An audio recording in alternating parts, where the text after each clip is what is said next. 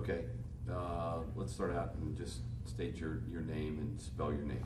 Yeah. My name is Tom McLaughlin.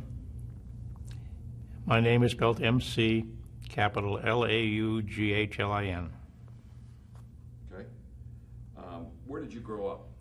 I grew up in Boston, Massachusetts. And tell me, when I say you can expand on it. You know, you were brought up at the North End, or you were... No, lived in a community called South Boston, referred to as Southie. It was a peninsula sticking into Boston Harbor. Boston Harbor has 4 or 5 peninsulas, one of which is called Southie. So it has a lot of nautical influence there. There are docks for ships and also several yacht clubs. So you grow up with boats all around you. And who were your parents? My parents were, my father was a police officer. He was a police detective, and my mother was a housewife. She was formerly a secretary and worked for the A&P headquarters in Boston at one time. Brothers and sisters? I had 4 sisters. I grew up with 4 sisters in 1 bathroom. Where did you fit in? I was the oldest, fortunately. Okay.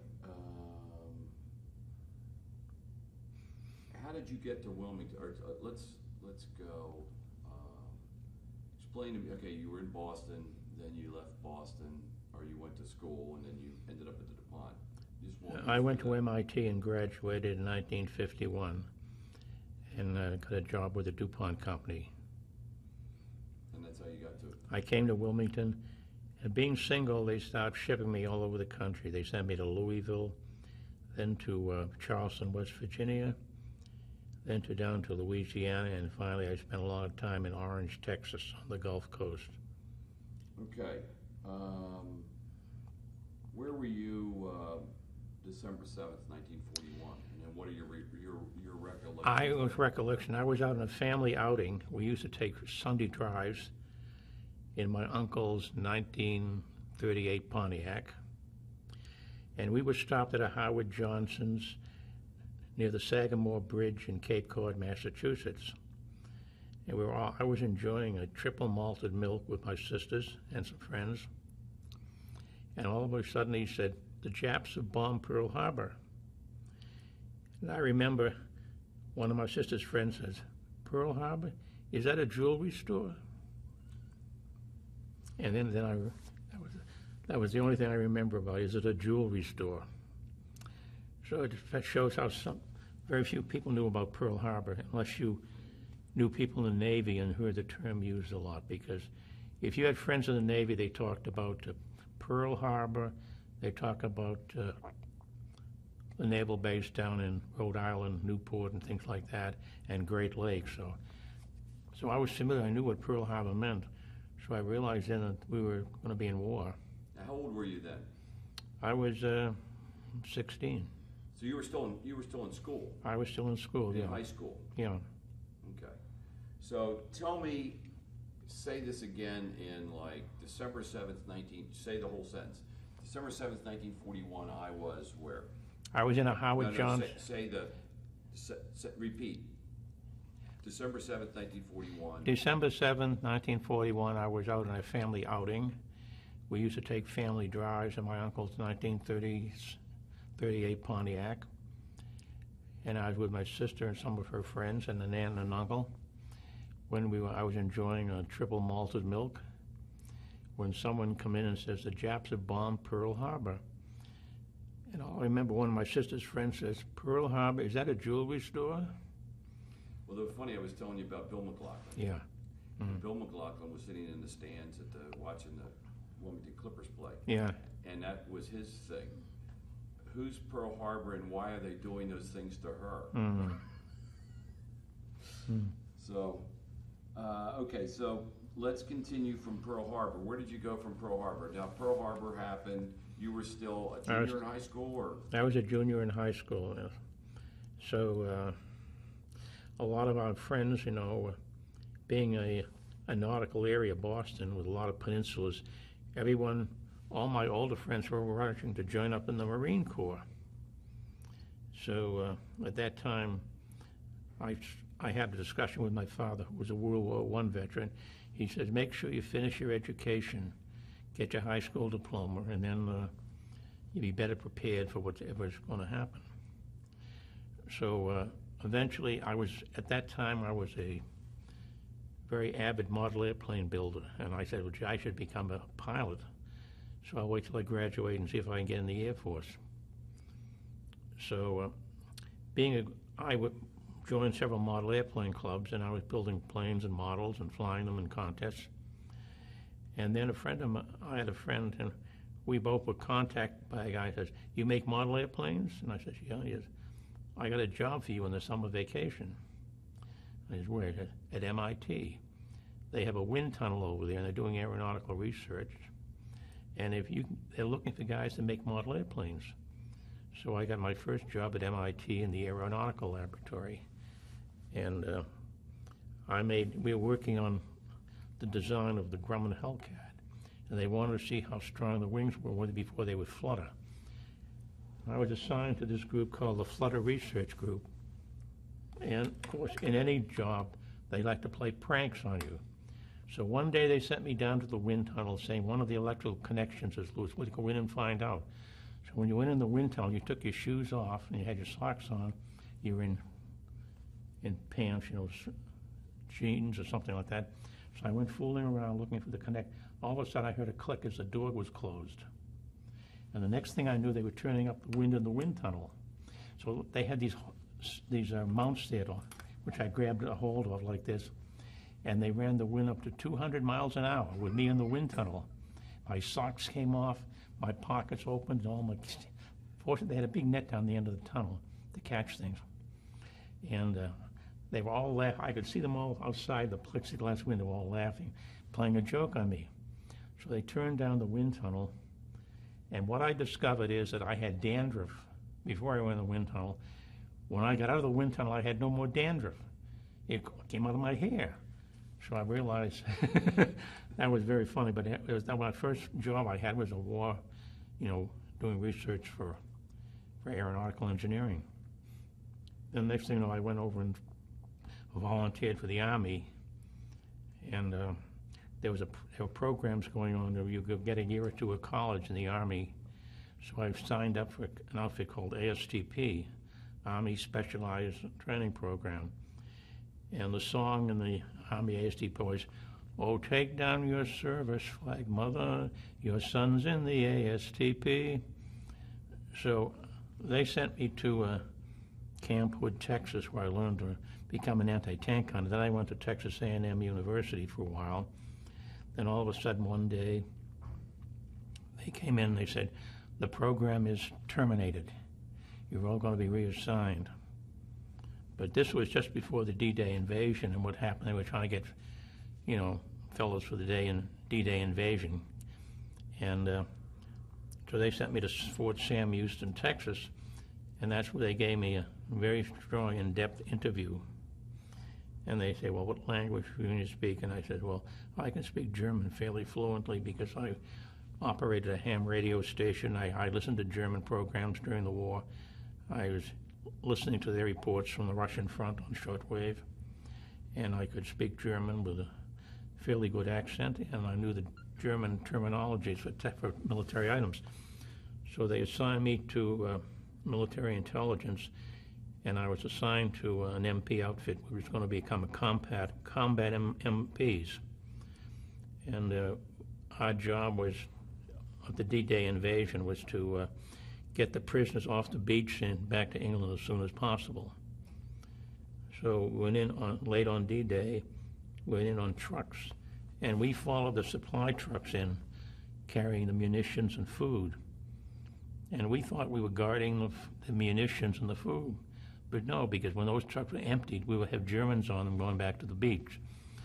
So I think that after D-Day, I didn't get a good night's sleep for about 4 days. I was completely exhausted.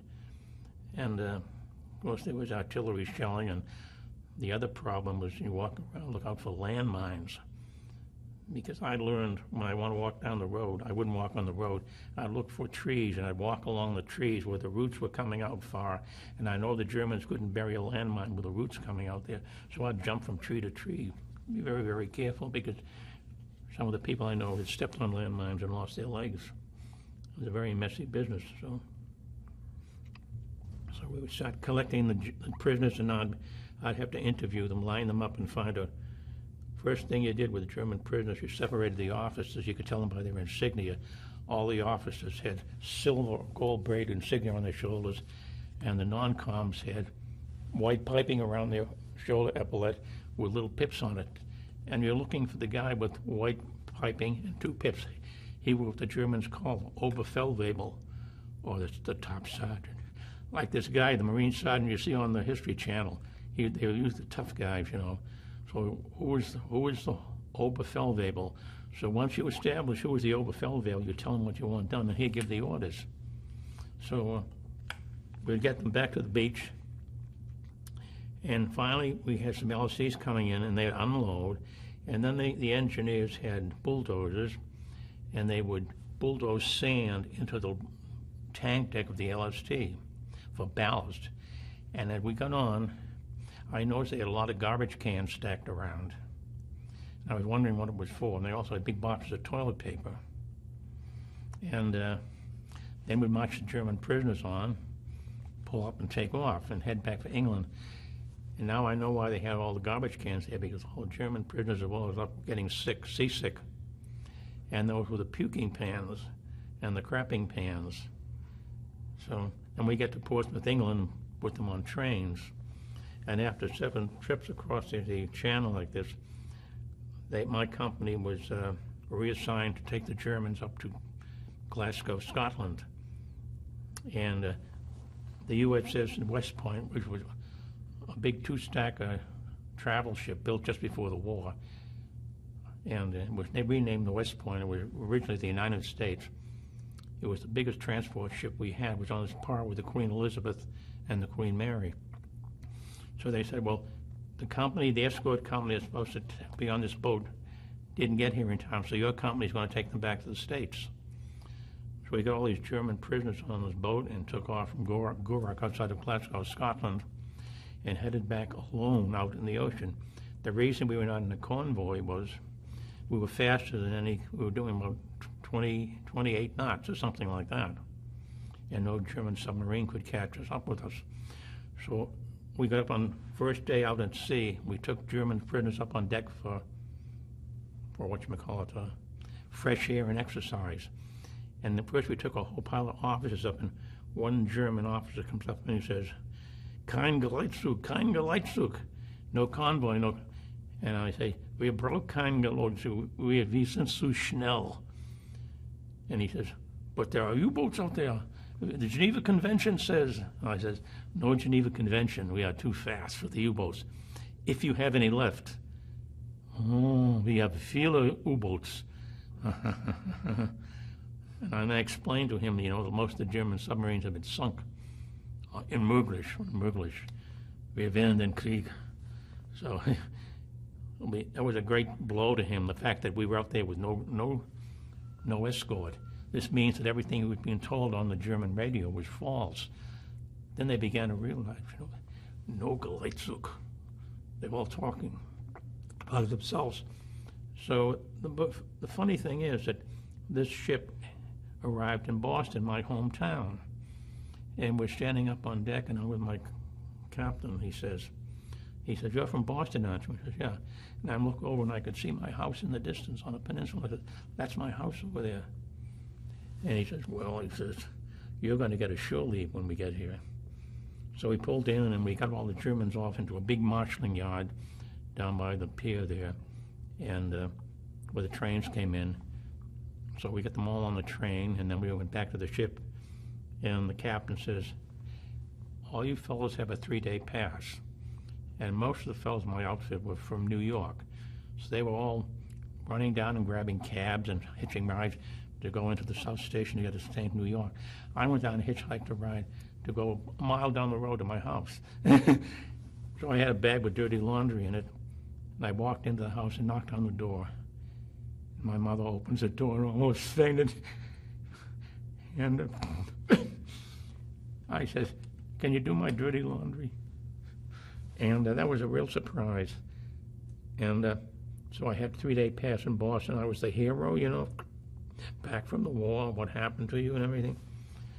So then I had to go back 3 days later and went back on the ship. And we went back to England, this time with American troops on board. And I discovered I knew 4 or 5 people from Boston who were on that ship. You just walk down the deck and see somebody you knew. It's amazing. They say if you walk through O'Hare Airport, you'll meet somebody you know. Mm-hmm. Well, same thing was on these troop ships. You'd walk around, you'd see somebody you know. Because well, what you now? This is right after D-Day. Yeah. So you got back to England. Did you go back to England? Back to England, and then we went back to France again. And by this time, they had cut off the entire Brest Peninsula. And you could hear the guns, they were still shelling Brest. So we were backing up the 94th Infantry Division, and they had come up to Saint-Nazaire and Lorient. And they were expecting to take these forts, because this is where the Germans had their submarine pens, which were all underneath 12 feet of reinforced concrete. And the Air Force came in and bombed with B-25, B-26s, and they come over with B-24s and dropped these 1,000-pounders, and they just bounced off the concrete. So they had a problem there. The Germans were underground in the submarine pens, and you couldn't bomb them out.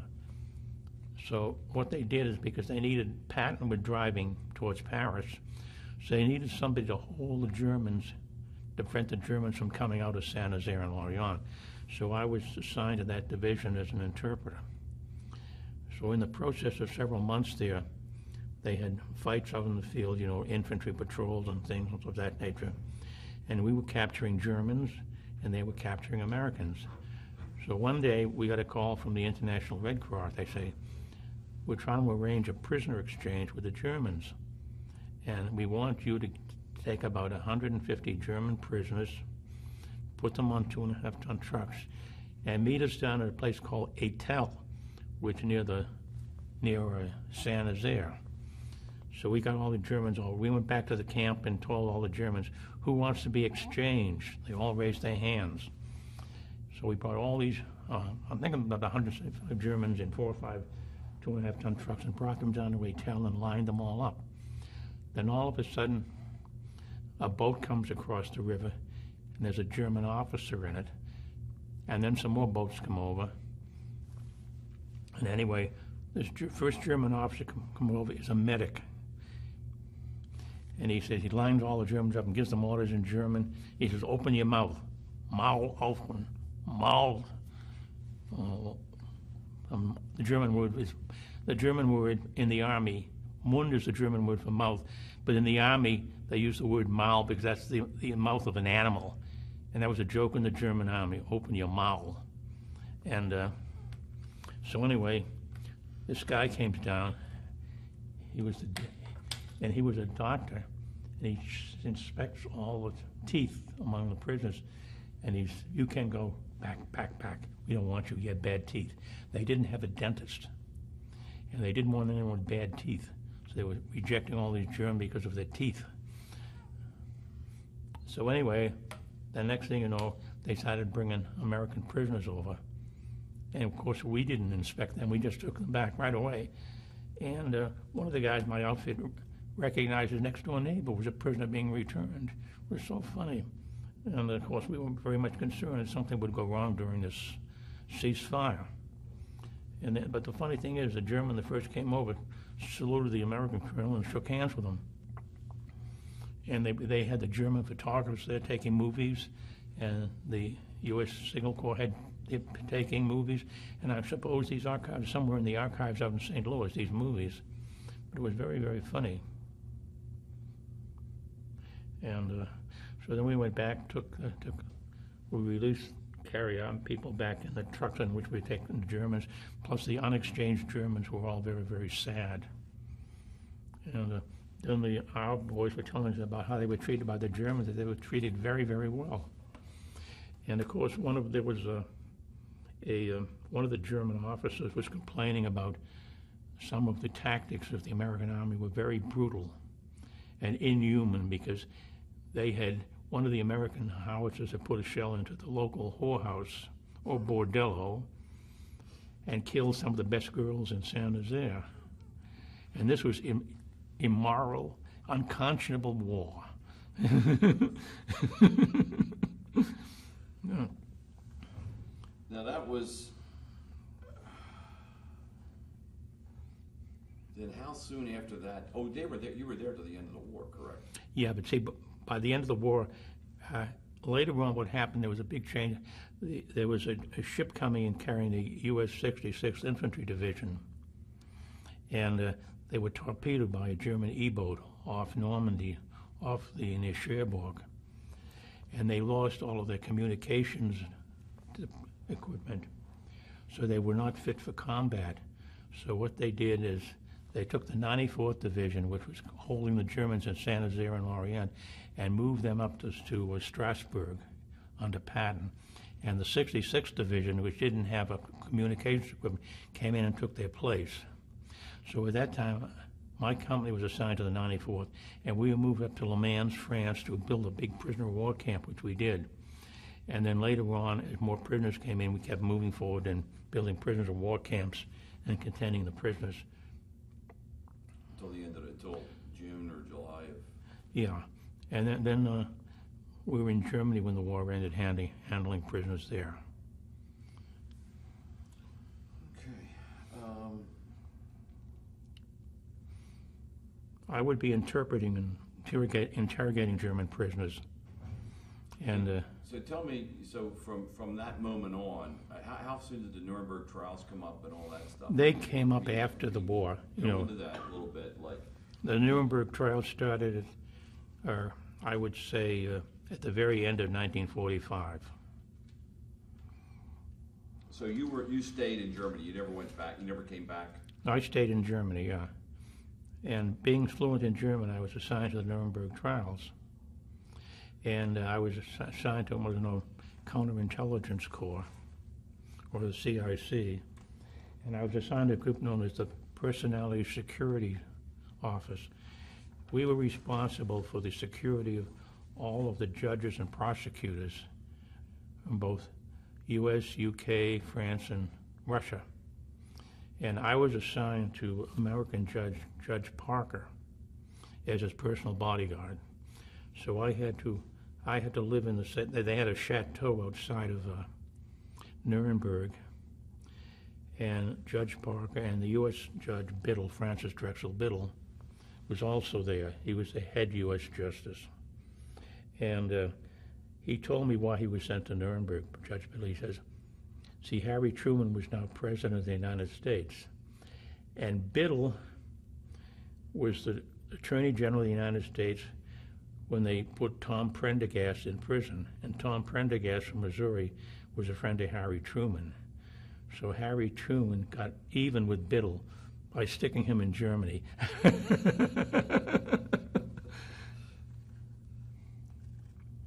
tell us a little bit about the, tell us about the trials. Oh, the trials were very interesting because I used to go in, I was, when we weren't guarding the judges, we had assignments to do.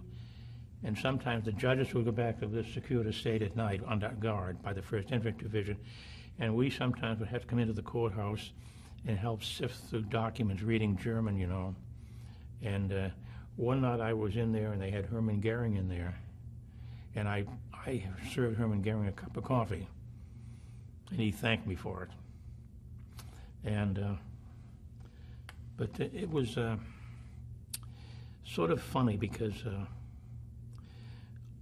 we developed a rapport with most of the German Nazi leaders, you know. They knew that they weren't going to get away with anything, and a lot of them were very cooperative. Some of them were very stupid, like Julius Streicher. He was a very ignorant, uncouth man. He couldn't even speak good German. And the most intelligent, I think, was this guy who was head of their war industry, Albert Speer. He was very, very eloquent, speak fairly good English. He was very, very intelligent, very cooperative. And even Hermann Goering would like to tell jokes occasionally. But we didn't get a chance to see these people unless there were special interrogations going on. But we came into my commanding officer, his name was Rolf Wartenberger, and he was Jewish and had escaped Germany as a young man. And I was assigned to the CIC. This was part of the CIC Counterintelligence Corps. And I walked into the courtroom one day with him, and we were waiting to sit we had what they call gray passes. We could sit at the prosecutor's table if no one was there.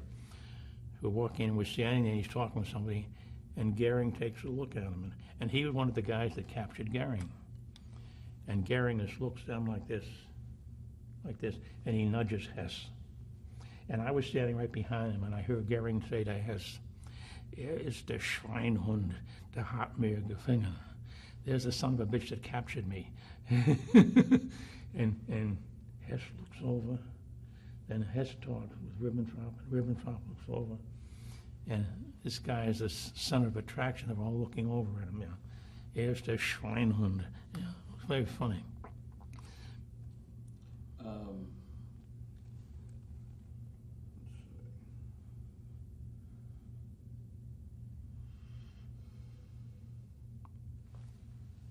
Let me ask you that.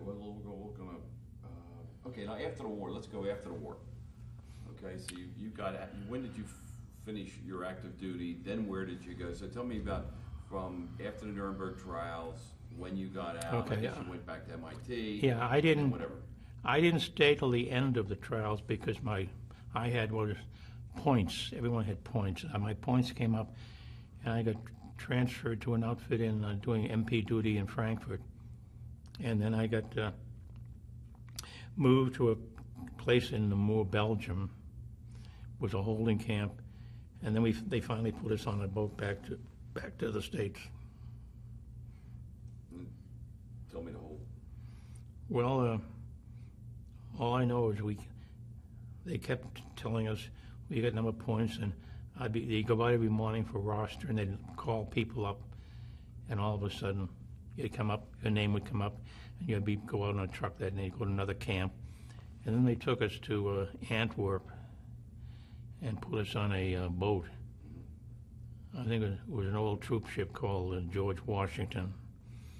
And considering that we came back with the first German prisoners to Boston in 3 days on the West Point, it took us about 3 weeks on this tug, which had the bilges overflowing and everything. The food was lousy. Oh, God. See, the war is over. Now they're giving me a shit days. And so finally I got into New York, and I was transferred up to Fort Devens and discharged honorably. And I was able to keep my German Luger pistol hidden all the time. And in the process, they said, we were told on the boat, this major comes up, he says, "Okay, now, here are the rules. Does anyone have a submachine gun in their luggage? No submachine guns are permitted, you know." And some guys had to give up their Schmeisser German pistols, machine pistols. And I had two guns. I had a German Luger and a Belgian Browning automatic, both 9mm pistols. So I gave up my Belgian Browning. Then when I finally got to Camp Shanks in New York, they said, "Anybody that's got their loot this far, you have it." So I could have come back with two pistols, or I just came back with a German Luger. Then what happened? You got out? I got out. Then I got out and joined with the 5220 Club. That was everybody that was a veteran got $20 a week for 52 weeks. It was a famous exclusive club. And so everyone all my friends and I were all go into Park Square in Boston once a week and sign up that we're not working, and they give us $20. So that's what we were having. We go to baseball games and things like that, all on $20, go down and have a cheap beer, and it was living it up. Then I decided, I had some friends back at MIT in the winter, were working in the aeronautical lab, so I went back there and I got an application and filled it up. Then I went to a prep school for about 6 months to get my score up. I was accepted to MIT, the class of 1951. This was in the fall of 1947. That's when I started. Then after MIT, I studied chemical engineering, and I did a thesis at MIT. I had to translate some German wartime documents, and one was some documents by a German inventor by the name of Kausch, who was the great expert on hydrogen peroxide as a rocket fuel. And at that time, the U.S. Navy had captured some German miniature submarines which were propelled by hydrogen peroxide. And the Navy was interested in developing two-man submarines based on hydrogen peroxide powering. So I was the first guy to ever measure the viscosity of 100% hydrogen peroxide vapors without blowing himself up. So in the course of doing this work, I had all these German documents. And there'd be coroner statements about what did Fritz talk about at supper last night. Because the next day, Fritz's plant blew up and Fritz was no longer able to make hydrogen peroxide for Hitler. So I translated all these documents. I realized it was a very interesting subject. So finally, we worked out a way to pacify hydrogen peroxide vapors by using a new material invented by DuPont called Teflon. And we sealed the joints in our capillary tubes with Teflon gaskets, which the Germans didn't have at the time. So we were able to operate with 100% hydrogen peroxide vapors and measure their viscosity through a capillary tube. But in the process of doing this, we had a couple of nice explosions, and I think it cost MIT something about $50,000 for me to complete my thesis by repairing the laboratory. I used to look through a slit in an armored plate. There's a big armored cabinet at the end of the building, and I had looked through this like a tank slit, like a tank driver uses. There's a slit in the periscope to read the instruments. And all of a sudden, everything goes blank. And you hear a big boom, and everything is blank.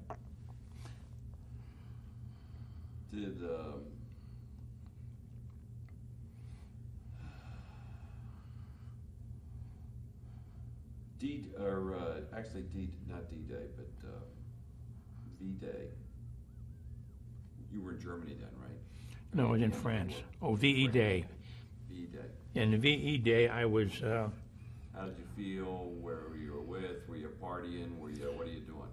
Well, we went out and had a few beers, and we kept saying, well, now we go to Japan. And my company was put on hold. And I said, well, I can speak German. I can stay here. And the guy says, well, you're in the Army now. If you speak fluent German, they'll send you to Japan. That's the Army. It's perfectly logical if you're in the Army. And I said, yes, that's logical. That's absolutely in perfect logic. If you're a German interpreter, they'll send you to Japan. And it was true because I had a friend, his name was Kaufman. He was a refugee from Germany, and he was with me in ASTP down in Texas A&M. He could speak fluent German, had lived in Germany, and guess where they sent him? Japan. And we used to correspond about the logic in the U.S. Army. I'm the only guy that could speak German and went to Germany. That set a record for the U.S. Army military intelligence.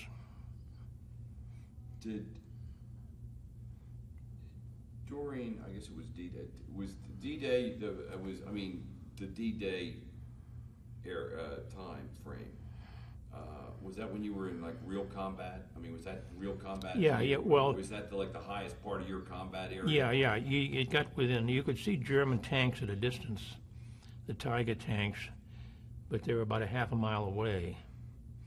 And Germans were still sniping, and a lot of them were surrendering. And there was a terrible stench of powder and dead bodies. Some bodies had been around now for about 2 or 3 days, and were really stinking out the place. What were your thoughts? I mean, when you were going over there then, you were going to be in war. I mean, you were going to be actually in a battle, right? Yeah. I mean, were you thinking about something else at the time? I mean, nothing. You were young. I was young. Did you really care? I mean, were you really afraid, or you just? I figured it was like a big game or something, and all I got to do is duck. After all, if John Wayne can do it, so can I. So. Do you have any funny stories about your buddies? I mean, like you guys going out and drinking or anything that's really funny, and some songs with them, and the guys get at the pubs, and you're from Boston, you like to sing a lot of the old Irish songs and stuff, I bet. Yeah, but see, I was the only Bostonian in my company, so I took a lot of the jokes. They'd say, "No baked beans today," and no. Did you ever have any Italian buddies? Oh yeah. The Irish, was it an Irish-Italian thing, or? Oh yeah, there were a lot of things like that, and we used to kid among the Italians. They say, "Gee, I wish I had gone to Italy," and because I can speak Italian, and the guy says, "What accent do you speak?" And one Italian say, "Are you a swamp dago or a mountain dago?" Yeah. Did you have any really close relationships with any of your buddies there that you still stay with, or you had before? Yeah, I stayed in contact with 2 or 3, but they're all dead now. I went to some reunions in New York, and each year there were fewer people who come. So finally, the guy that was running reunions all died, and occasionally I was working. I was working for DuPont one time out of the Levere's building on a special assignment. I was sitting there, and this guy came in with a briefcase and went in, and he was a salesman. And he looked familiar, and he went into this office. And I said, "I've seen that guy before." Next thing I know, he's coming out of the office. I look again, and he looks at me. He was the chauffeur at Nuremburg that used to drive the Judge Parker's Cadillac. He had a Packard Clipper. An Army Packard Clipper, which was the most modern car in Germany at that time. This was a 1942 Packard Clipper made just before Pearl Harbor. And I looked at the guy and I said, "Hey," and he looked at me, and he lived up here in Media. His name was Ronnie Blake or something like that. And so anyway, we used to get together occasionally. But the funny thing was that in Nuremberg, when the judges were in at night, he and I would be dating some whacks, and we'd drive them down to the Grand Hotel in Nuremberg for drinking. And I was sitting in the front seat next to him, and we had 2 whacks in the back seat. And this was the most modern car. There was a 1942 Packard Clipper, streamlined. And we're parked in front of the Grand Hotel.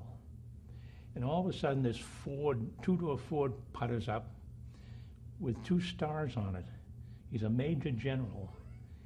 And he gets out of his Ford and looks back at this car and sees 2 whacks in the back seat and me and the chauffeur in the front seat.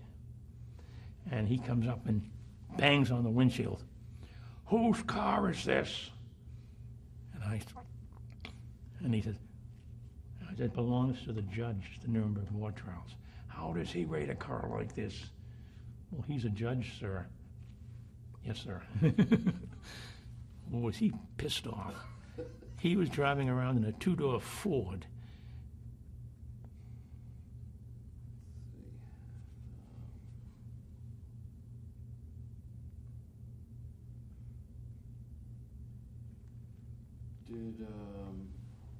Well, let me ask you this. This is a pretty good question. What do you want generations to come to know and remember about World War II? Well, I'd say first thing I'd say, it was preventable. But the trouble is the people that gave us the warnings were ignored.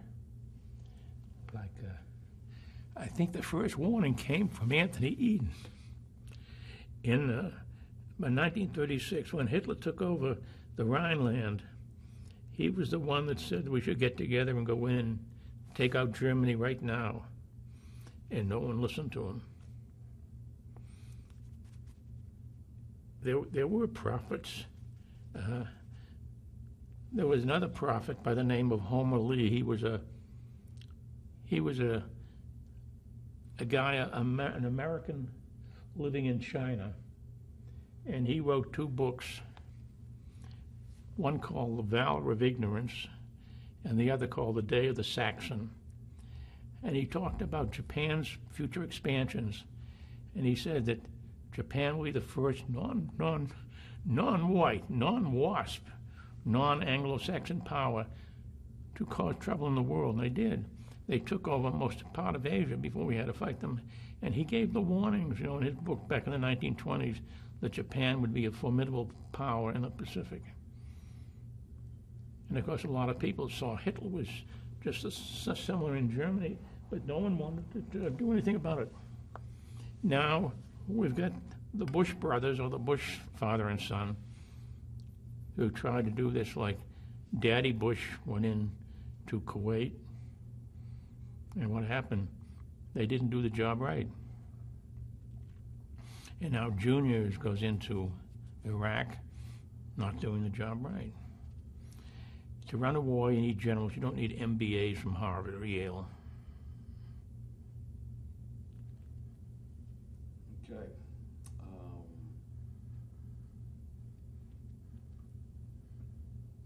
Did you have any favorite song What? from the war? Favorite song? Yeah, Lily Marlene.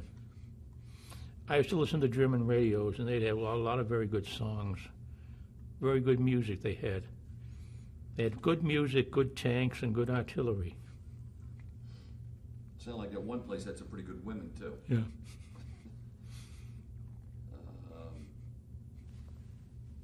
Sing me that one that you were talking about in the tell me a little bit about that, the little song you were singing about the special. Oh, Tell me about the joke. ASTP. Yeah, tell me the joke about that. Oh, it was a song, the lyrics went, "Oh, take down your server's flag, mother. Your son's in the ASTP." That's the Army Specialized Training Program, which means you're going to college. You're not in the Army. You're in the Army, but you're going to college. I don't know all the lyrics, but it was very funny. Anything else you want to tell me? That you can think of? One time we used to take the Judge Parker was very religious, and he liked to go to church every Sunday. So being his bodyguard, I had to go to church with him. So he struck up a very good friendship with one of the English judges, Sir Norman Burkett. And in fact, on Sundays, we'd go over to Sir Norman's house, and Sir Norman had a little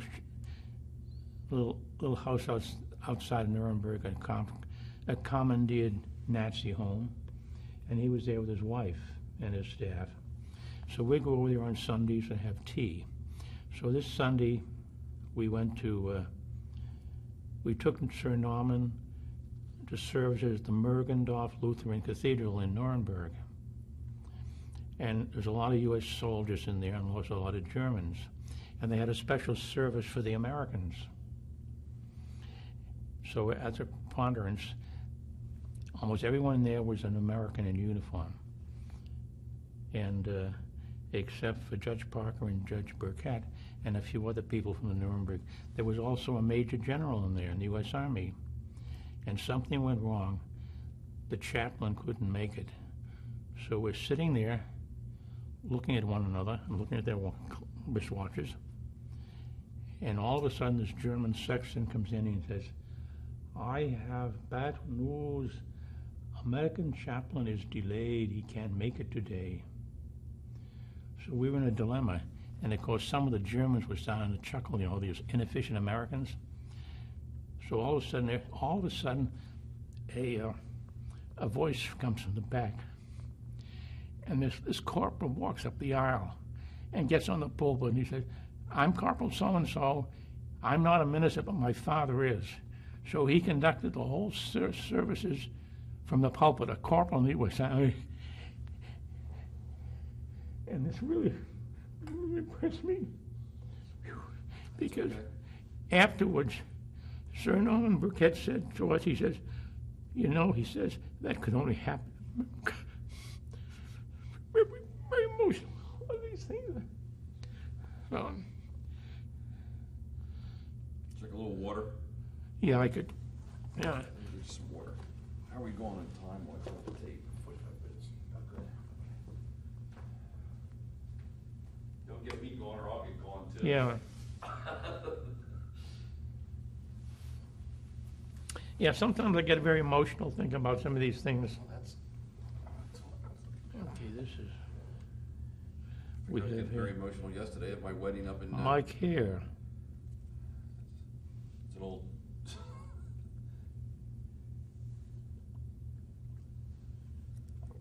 That's not the kind of water they were giving them out during the election. Which state was this? Right here. Oh, here, Mike here, that's Right right. here, City Council in Wilmington. City Council, yeah. Nothing for Sherry Freebody? Poor Sherry. Piss. Poor Sherry. She should go to Weight Watchers. Uh-huh. She actually did a very good job with the parks and with the senior centers and things. I mean, they've given to a lot of good people. A little loose, though.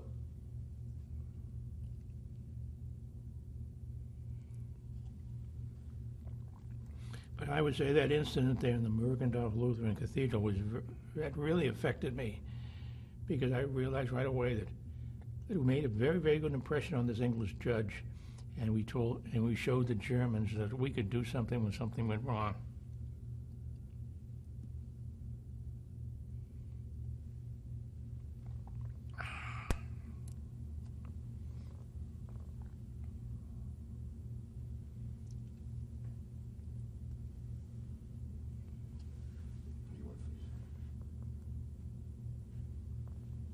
Here's the top. Yeah, cabinet. You can bring him some brandy a little later. Louis the 13th, $100 a shot. Okay, so let's see. I think we pretty much. Pascal, can you think of anything?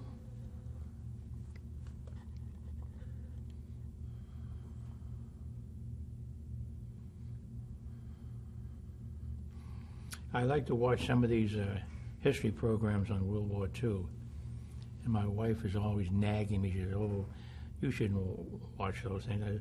Well, I'm saying I'm in some of these movies. And she says, "Which one?" I said, I would say I was in a movie taken by the Germans at the prisoner exchange."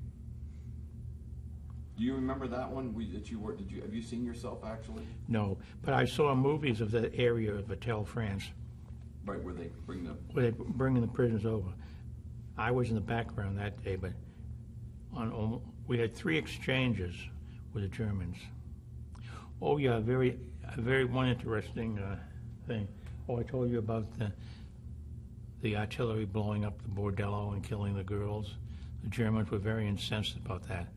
That's inhuman warfare, blowing up a house of ill repute. We actually have some footage? So, there was a U-boat that was captured off of Delaware. Oh yeah.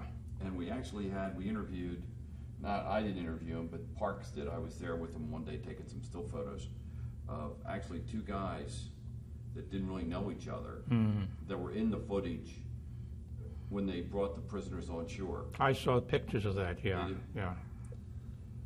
I think that was U-421 or something. Right.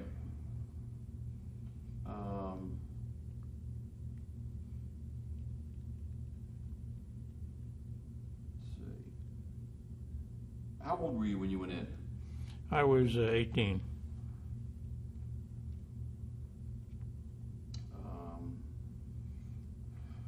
You think anything else? You want to do some slow bands and things? Okay. My biggest shock going in the Army was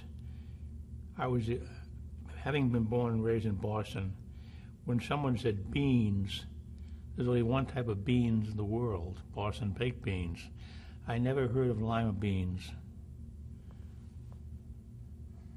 I can remember getting the brown bread Brown bread. and the beans. And the hot dog, yeah. And that was Howard Johnson's, who was from Mass, right? Yeah, that's right. featured that in every one of their restaurants. And That's you could right. you could buy the brown bread in the cans. Yeah, that's right, yeah. Cans. B&W or B&M or something like that. Right. Baked beans and brown bread, yeah. So you're living here in Wilmington? Or in Yeah, I live on Pike Creek now. I used to live with a group of fellows from DuPont over in Wawasset Park. We had a townhouse over there, there were 4 of us. And one by one, we all got married. So you got married late in life? Yeah, Smart man. yeah. Did you have any children? No. Had all the fun when I was young. Our good friend, Rich Gordon, do you know Rich Gordon? No, I don't. He was over in Wawasset, still Yeah. is there. Still lives there. He was DuPont, and his brother was DuPont. Okay. Do you want to just do some pans and? Yeah, just need him to just sit quiet or just listen to you. Or... I don't know whether you knew. Did you ever meet Jim Fossen? No. What was that name? Bill, that was mine. So at DuPont, my dad was told you what to see, was in Seaford. Just a lovely Allison coming back. The nylon capital of the world. Well, hopefully Russ Peterson, you know, was in charge of that project, or was part of that. Russ Peterson was part of that project. Yeah, I know him, yeah. And he was actually going to go to DuPont for.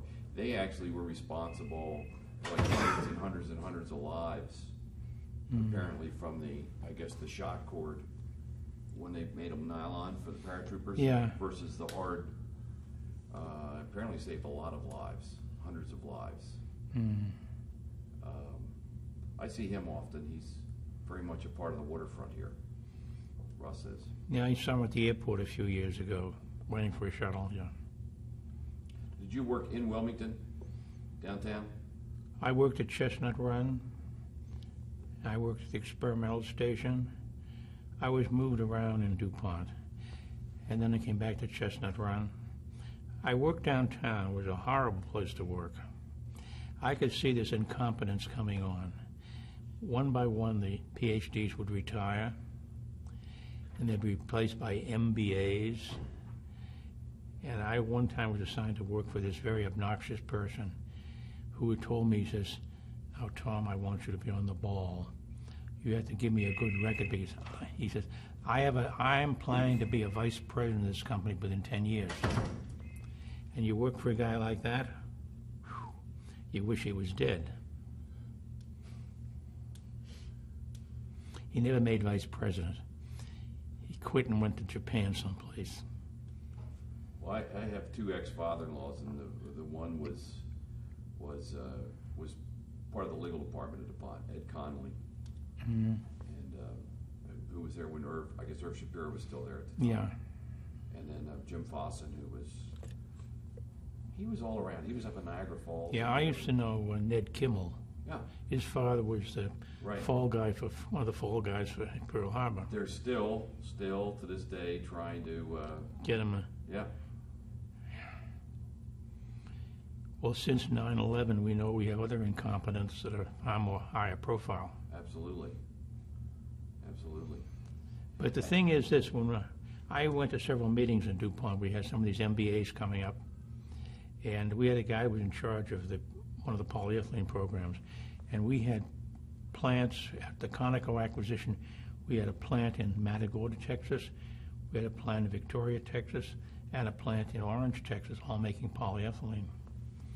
And we were in this meeting, and they had people from all the plants. And so this guy had he was on the fast track going up there. He had been in this job for probably about 4 or 5 months. And sitting around the table, he's asking people where they're from. And this girl says, "I'm from Victoria." And he says, "What's at Victoria?" And she says, "J unit making polyethylene." Oh, how about that? He didn't even know we had a plant at Victoria making polyethylene, and he was on the fast track. Do you want to do some sides of him? like profiles. And I'll talk to him over here. Yeah, okay. Then I realized the ship was sinking fast. I refer to these people as having MBAs in basket weaving, which is their... Turn to me. Hmm? You're gonna just slide over in your chair this way. So Yeah. we're in profile. Is that good? Yeah, that's very good. Huh? Yeah, Is that okay? The light okay? yeah, it's fine. Okay. When did you retire from DuPont? I retired in '89.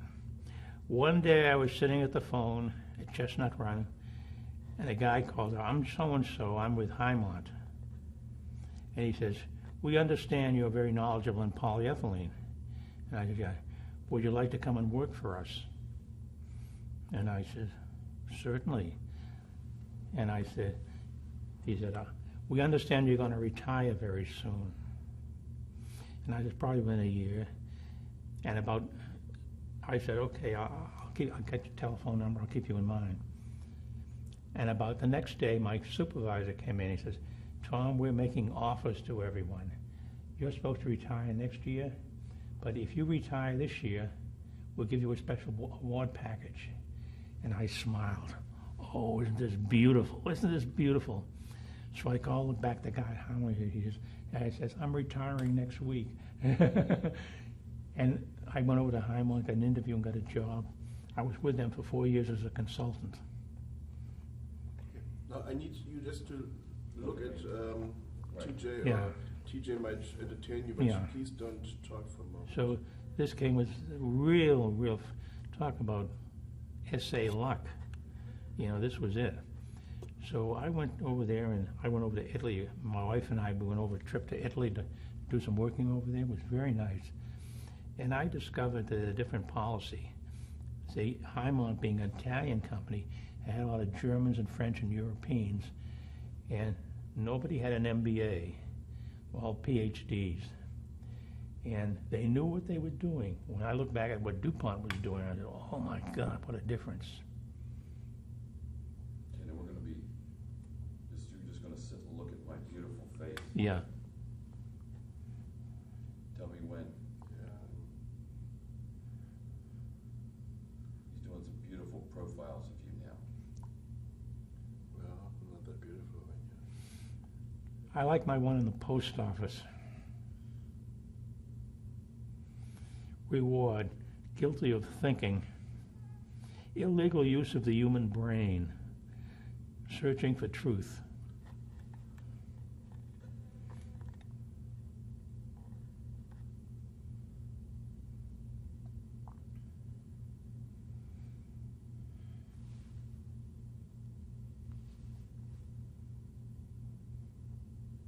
He's got some great eyes.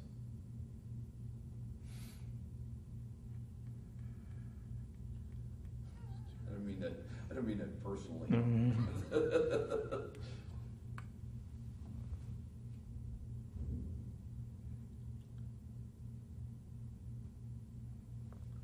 The full version of this is gonna be out in May. Okay. We're gonna have a little presentation middle of October, which you'll be invited to. Okay. Actually at the old Nemours building.